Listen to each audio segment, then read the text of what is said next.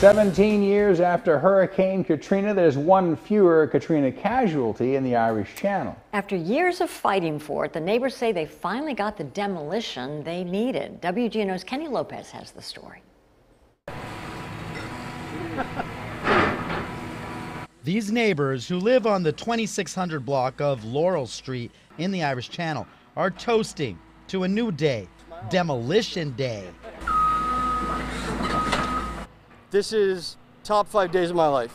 Rick Viana says he's been fighting the blight across the street from his house since Hurricane Katrina 17 years ago. And I had to look at that out my window every single morning when I opened the windows. He says it wasn't only an eyesore, but dangerous. Druggies, junkies, thieves, like all up in this place. Well, I mean, we had rats all over the place.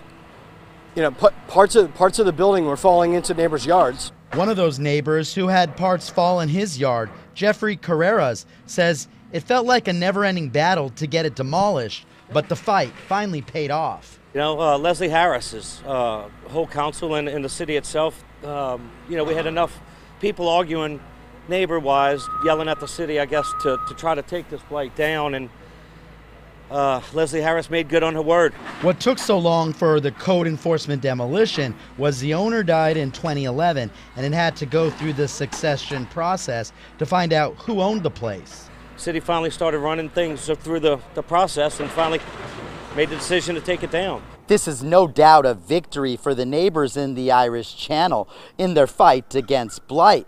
But looking around the city, there are still hundreds of blighted properties like this one that just seem like time and care forgot all about them. I mean, if you have something like this that's in imminent danger of collapse, you have to go to the source, and you got to keep at it, and you got to keep at it. I am over the moon. Like, I can't stop smiling. Good day, happy day. Glad it's done. Kenny Lopez, WGNO News.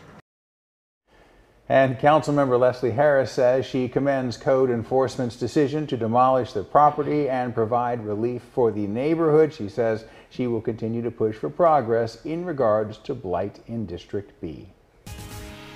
Well, today we saw a mix of sun